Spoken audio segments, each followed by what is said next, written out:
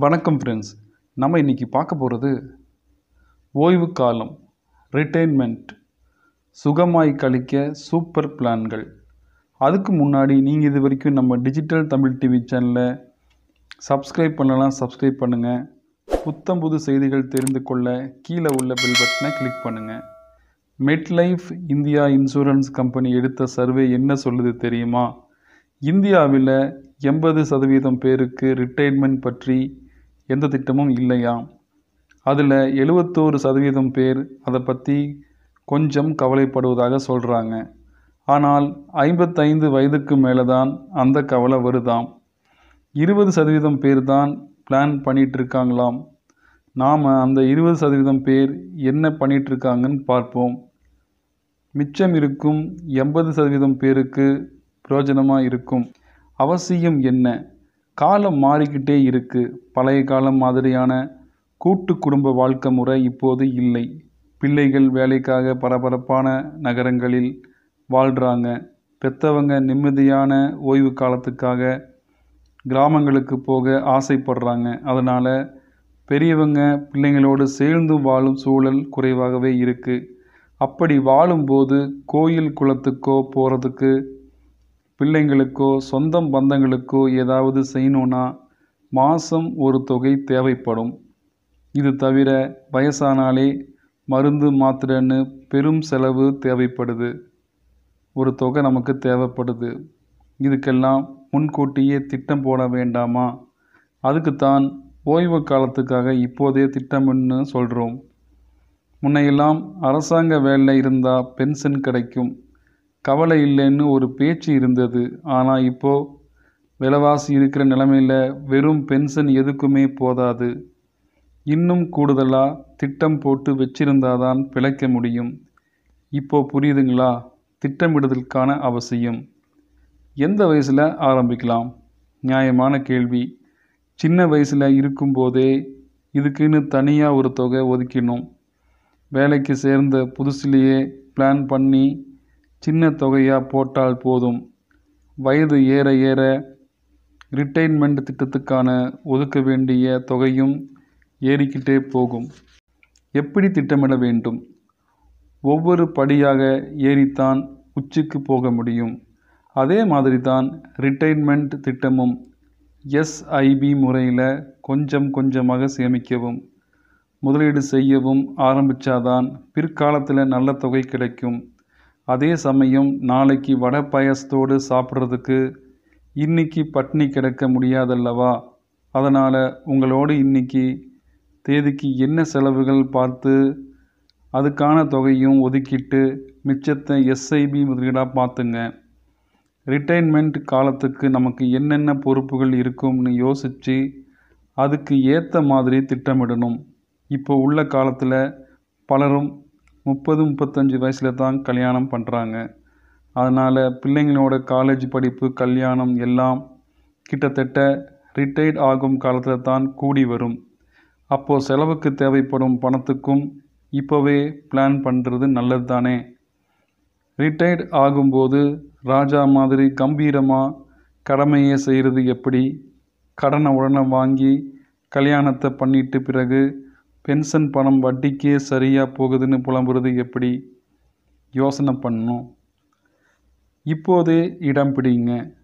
முதல்ல எந்த ஊரில் செட்டில் ஆகணும்னு நினைக்கிறீங்களோ அந்த ஊரில் ஒரு இடத்த வாங்கி இப்போவே பிளான் பண்ணுங்கள். கிராமமாக இருந்தால் இடம் வாங்கி வீடு கட்டும் பிளானை இப்போவே போட்டு கட்டினாதான் ஓய்வு காலத்தில் நிம்மதியாக வாடகை தொந்தரவு இல்லாமல் இருக்க முடியும். அது மட்டும் அல்ல, இப்போவே வீட்டை கட்டிட்டா அதுக்கு வரி சலுகை மாதிரியான சலுகைகளும் பெற முடியும். இல்லைனா ரிட்டையர்ட் ஆகி வரும்போது கிடைக்கும் பணத்தை வீடு கட்டவே செலவழிக்க வேண்டியது இருக்கும். முதலீட்டு வழிகள், வாய்ப்புகள், பேங்க், போஸ்ட் ஆஃபீஸ், இதில் ஆர்டி மூலமாக பணம் சேர்க்கலாம். மியூச்சுவல் ஃபண்ட், இன்சூரன்ஸ் கம்பெனிகளில் எஸ்ஐபி முறையில் முதலீடு செய்யலாம். மாதம் 500 ரூபா கூட போடலாம். மியூச்சுவல் ஃபண்ட், இன்சூரன்ஸ் கம்பெனிகளில் இருக்கும் பென்ஷன் திட்டங்களில் நீண்ட கால அடிப்படையில் முதலீடு செய்கிறது நல்லது. மியூச்சுவல் ஃபண்டில் எஸ்ஐபி முறையில் முதலீடு செய்கிறதால நீண்ட காலம்ன்ற மனசில் இருக்கணும். ஆனால் முதலீட்டை கண்காணிச்சிக்கிட்டே இருக்கணும். பணத்தை போட்டுட்டு மறந்துடக்கூடாது. வருமானம் குறைவாக இருக்கும்போது டக்குன்னு முதலீட்டை இடம் மாற்றணும். அதனால் எஸ்ஐபின்னு போட்டால் 12 மாதங்களுக்கு மேலே போடாமல் சட்டுன்னு மாற்றிக்க வசதியாக போடணும். அந்த திட்டம் நல்லபடியாக இருந்தால் தான் தொடரணும். இல்லைன்னா வேறு திட்டத்துக்கு மாற்றிக்கலாம். லாக்இன் பீரியட் இருக்கிற திட்டம் எதையாவது போய் மாட்டிக்கிட்டு வெளியே வர முடியாமல் லாபமும் கிடைக்காம தவிர்க்கிறத விட முதல்லையே கரெக்டாக முடிவு செய்கிறது தான் நல்லது. இந்த கணக்கு எல்லாம் மியூச்சுவல் ஃபண்டில் முதலீடு செய்கிற எஸ்ஐபி திட்டங்களுக்குத்தான். ஆர்டி முதலீட்டை குறைஞ்சதும் 3 வருஷத்துக்கு தொடரணும். அப்போ தான் ஓரளவு அதிக வட்டி கிடைக்கும். ஆர்டி முதிர்வு அடைஞ்சாலும் அந்த வட்டி தொகையை அப்படியே அதிக வட்டி கொடுக்குற வங்கி ஃபிக்ஸட் டெபாசிட்டுக்கு மாற்றலாம். இப்படி சிறுக சிறுக சேர்த்தால்தான் ரிட்டையர்ட் ஆகும் பொழுது கோடீஸ்வரனாக வெளியே வரலாம். வங்கி சேமிப்பு, மியூச்சுவல் ஃபண்ட் முதலீடு மாதிரியே இன்னும் நிறைய முதலீடு வழிகள் இருக்குது. தங்கம் மற்றும் வெள்ளி நாணயங்கள், நிறுவன பங்குகள், பண்டுகள், பாண்டுகள், ஆயுள் காப்பீட்டு திட்டங்கள், பென்ஷன் பிளான்கள், ரியல் எஸ்டேட்னு எல்லாம் கலந்த கலவையாக இருக்கணும் நம்முடைய பிளான். ஏன்னா ஒன்று குறைஞ்சாலும் இன்னொன்றால் சமாளிக்க முடியும். அப்படி சரியான கலவையாக இல்லாத பென்ஷன் திட்டம் வீண்தான். பணியாளர் provident fund, EPF employee provident fund, அரசு துறை, பொதுத்துறை, தனியார் கம்பெனிகளில் வேலை பார்க்குறவங்களுக்கு சம்பளத்திலே பிடிக்கப்படும் ப்ராவிடன்ட் ஃபண்ட் முக்கியமான ரிட்டைர்மெண்ட் சேமிப்பு. தனியார் நிறுவனம்னா ஊழியர் கட்டுற தொகைக்கு சமமான தொகையை நிறுவனமும் கட்டும். அதனால் ஊழியர்களுக்கு இரட்டை லாபம். இது தவிர ஊழியர் விருப்பப்பட்டால் கையிலிருந்து இன்னும் கொஞ்சம் அதிகமாக போட்டு அது கூட சேமிக்கலாம். ஆனால் அந்த சேமிப்பு அதிகபட்சமான பிஎஃப் தொகை எவ்வளவோ அந்த அளவு வரைக்கும் தான் இருக்கும். இந்த தொகையை 90% வரை கடனாக வாங்கிக்கலாம். விதி இருக்குது. ஆனால் எதிர்கால ரிட்டைர்மெண்ட்டுக்காக சேர்க்கும் பணம் இது. அனாவசியமாக கடன் வாங்கக்கூடாதுன்னு வைராக்கியத்தோடு இருக்கணும். ஏன்னா கையில் எடுத்த காசு கரைஞ்சி போயிட்டா ஓய்வு காலம் சிரமம்தான். பொது provident fund, PPF, public provident fund, சுயதொழில் செய்கிறவங்களுக்கு பொது ப்ராவிடன்ட் ஃபண்ட் ஏற்ற திட்டம். பொதுவாக பிபிஎஃப் முதலீட்டை 15 வருடங்களுக்கு முன்னால் முடிக்க முடியாது. அதே சமயம் 6 வருஷம் கழித்து முதலீட்டில் ஒரு பகுதியை எடுத்துக்கலாம். தேவைப்பட்டால் இதிலிருந்து கடன் கூட வாங்கலாம். தங்கம், வெள்ளி, இதுவும் நல்ல முதலீடு தான். நகை சேர்க்கிற ஆசை இருக்கிறதுனால நாம் நினச்சதை விட வேகமாக தங்கத்தையும் வெள்ளியும் சேர்ப்போம்.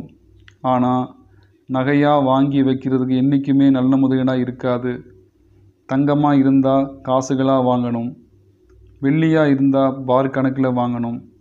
அப்போ தான் எதிர்காலத்தில் இந்த தங்கத்தையும் வெள்ளியும் பணமாக மாற்றும்போது பெரிய அளவில் சேதாரம் அது இதுன்னு கழியாமல் முதலீடு லாபகரமாக நமக்கு கிடைக்கும்.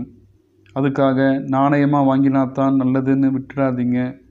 ஒன்றுமே செய்யாமல் இருக்கிறத விட தங்க நகையாக வாங்குறது நல்ல முதலீடு தான். பென்ஷன் திட்டங்கள்.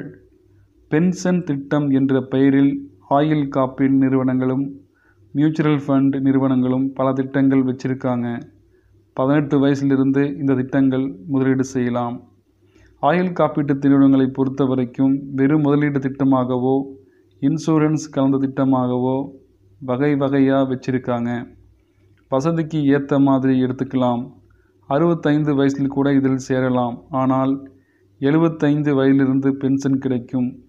மியூச்சுவல் ஃபண்ட் பென்ஷன் திட்டத்தோடு போர்ட்ஃபோலியோவில் 0 முதல் 40% பங்குகள், 40 முதல் 60% கடன் பத்திரங்கள் மற்றும் நிதி சந்தை ஆவணங்கள் இருக்கும். கடன் பத்திர முதலீடு அதிகம்ன்றதால ரிஸ்க் குறைவு. அதே சமயம் 40% வரை பங்குகளில் முதலீடு செய்கிறதுனால அதிக வருமானத்துக்கு வாய்ப்பு இருக்குது. சில திட்டங்களில் பணத்தை 3 வருஷத்துக்கு எடுக்க முடியாது. சில திட்டங்களில் முதிர்வுக்கு முன்னாடி எடுத்தால் வெளியேறும் கட்டணம் அதிகமாக இருக்கும்.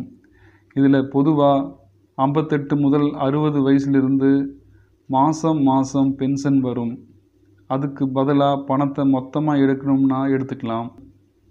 நாம் ஓய்வு காலத்தில் திட்டமிட்டுத்தான் முதலீடு செய்ய போகிறோம்னா பல திட்டங்களுக்கு வரிச்சலுகையும் பெறலாம்.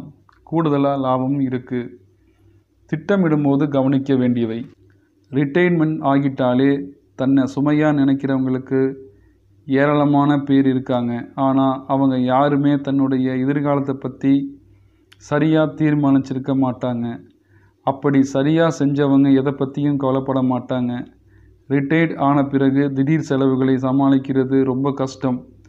வேலை பார்க்கும்போது அக்கம் பக்கத்தில் தைரியமாக கடன் கை நீட்டி வாங்கலாம். ஆனால் இப்போ கடன் கொடுக்குறவங்க யோசிப்பாங்க, பென்ஷன் தொகையை வச்சுக்கிட்டு எப்படி கடனை கட்டுவாங்க.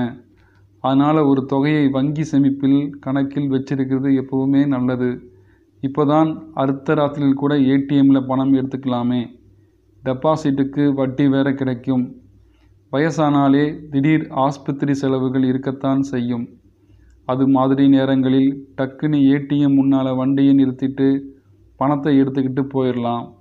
ஏடிஎம் கார்டு இப்பொழுது டெபிட் கார்டாக தான் இருக்குது. அதனால் குறிப்பிட்ட தொகையை எப்போதுமே சேவிங்ஸ் கணக்கில் வைக்கிறது நல்லது. இப்போதைக்கு தேவைப்படாதுன்னு தோணினாலும் எல்லா பணத்தையும் ஃபிக்ஸட் டெபாசிட்டில் ஒரே அக்கௌண்ட்டில் போட்டு வைக்காதீங்க. பிரித்து போட்டு பல வகைகளில் நல்லதாக இருக்கும்.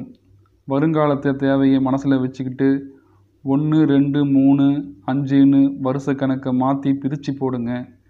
இடைப்பட்ட தேவைக்கு எடுக்க உதவியாக இருக்கும். உதாரணத்துக்கு பார்த்தா 5 லட்சம் ரூபாயை ஃபிக்ஸட் டெபாசிட்டில் போட்டு வைக்கிறதா இருந்தால் திடீர்னு பையனுக்கு வெளிநாட்டில் போய் படிக்கிற 1 லட்சம் ரூபாய் தேவைப்படுதுன்னா அந்த 5 லட்சம் ரூபாயும் எடுத்தால் தான் முடியும். அதனால் குறிப்பிட்ட அளவு வட்டி நஷ்டமாகும்.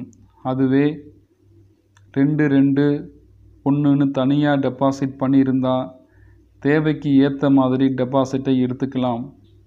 மாத செலவுக்கு பணம் தேவைப்பட்டால் மந்த்லி இன்கம் அல்லது டிவிடெண்ட் திட்டங்கள் முதலீடு செஞ்சால் மாதம் பணம் வீடு தேடி வரும். சரியான திட்டங்களை தேர்வு செய்கிறதுனால முன்னமே நல்ல நிதி ஆலோசனைகளை கேட்டு முடிவெடுக்கிறது எப்போதுமே புத்திசாலித்தனமாக இருக்கும். வரி சலுகை: ரிட்டைர்மெண்ட் ஆகும்போதே பாதி பலம் போயிட்ட மாதிரி இருக்கும். அந்த நேரத்தில் வரி சுமையும் தூக்கி தலையில் வச்சா கணம் தாங்காது. ரிட்டையர்ட் ஆன நாளில் உதவிக்கு வரணும்னு சொல்லி தான் பல முதலீடுகளை செய்கிறோம். அதே சமயத்தில் முதிர்வடையும் தொகைக்கு வரியை போட்டு தாளிச்சிட்டா சேர்த்த முதலுக்கு மோசம் வந்துவிடும். அதனால் முதலீட்டை ஆரம்பிக்கும் போதே இது முதிர்வடையும் போது வரிச்சலுகை உண்டா விசாரித்து தெரிஞ்சுக்கணும். ரிட்டையர்ட் ஆகும்போது கிடைக்கிற ப்ராவிடன்ட் ஃபண்ட், பொது ப்ராவிடன்ட் ஃபண்ட், பணிக்கொடை, கிராஜுவிட்டி அதிகபட்சம் 3.5 லட்சம் ரூபாய். இதுக்கெல்லாம் வரி கிடையாது. பென்ஷன் தொகையை 33% வருமான வரி இல்லை. இது மாதிரி பங்குகள், மியூச்சுவல் ஃபண்டுகள் மூலமாக டிவிடெண்ட்டுக்கு வரி இல்லை. ஓராண்டு மேற்பட்ட பங்கு ஈக்விட்டி ஃபண்டுகள் மூலமாக வருமானத்துக்கு வரி கிடையாது. அதேபோல் எல்ஐசியில் எடுக்கும் இன்சூரன்ஸ், லைஃப் இன்சூரன்ஸ் போன்றவற்றுக்கும் வரி கிடையாது. அடுத்ததாக மெடிக்ளைம். கண்டிப்பாக மெடிக்ளைம் பாலிசி எடுத்துக்கிறது. அதுலேயும் இந்த மெடிக்ளைம் இளம் வயதிலே எடுப்பது தான் முதுமைக்கு பயனுள்ளதாக இருக்கும். சின்ன வயசில் எந்த நோயும் தாக்காதுன்றனால ப்ரீமியம் ரொம்ப குறைவாக இருக்கும். எந்த கெடுபிடியும் இல்லாமல் பாலிசி கொடுத்துருவாங்க. இதுவே லேட்டாக யோசனை பண்ணி 45 வயதுக்கு மேலே போய் மெடிக்ளைம் எடுக்கலான்னு பார்த்தா பல பரிசோதனைகளை பண்ண சொல்லுவாங்க. அதனால் அதில் ஏதாவது குறைபாடாக இருந்தால் சிகிச்சை எடுக்கிறது ரொம்ப சிரமமாக இருக்கும். அதனால் ரிட்டைர்மெண்ட்டுக்காக நிதி தேவைகளுக்கு பிளான் பண்ணுற மாதிரியே வயசான காலத்தில் மருத்துவ தேவைகளுக்கும் இளமையிலே பிளான் பண்ணுறது ரொம்ப சரியாக இருக்கும். 40க்கு மேலே சிகிச்சை தேவைன்னா வரும்போது சுலபமாக பயன்படுத்திட்டு போயிடலாம். அதனால்தான் சொல்கிறோம், மெடிக்ளைம்னா ரொம்ப முக்கியம். அதை செய்யலைன்னா காலம் போன காலத்தில் அந்த வியாதி இந்த சிகிச்சைன்னு கையில் இருக்கும் சேமிப்பை எல்லாம் கரைச்சிட்டு உட்கார்ந்துருக்க நிலைமை வந்துடும். ஏன்னா இப்போ வரும் வியாதி எதுவுமே லட்சத்துக்கு குறைவாக சிகிச்சை செலவை வைக்கிறதே இல்லை. உங்களுடைய வளமான ஓய்வு கால வாழ்க்கைக்கு இப்பொழுதே சேமிக்க ஆரம்பித்து விட்டீர்களா? இந்த வீடியோ உங்களுக்கு பிடிச்சிருந்தா ஷேர் பண்ணுங்கள், லைக் பண்ணுங்கள், கமெண்ட் பண்ணுங்கள். மறக்காமல் சப்ஸ்கிரைப் பண்ணுங்கள். நன்றி, வணக்கம்.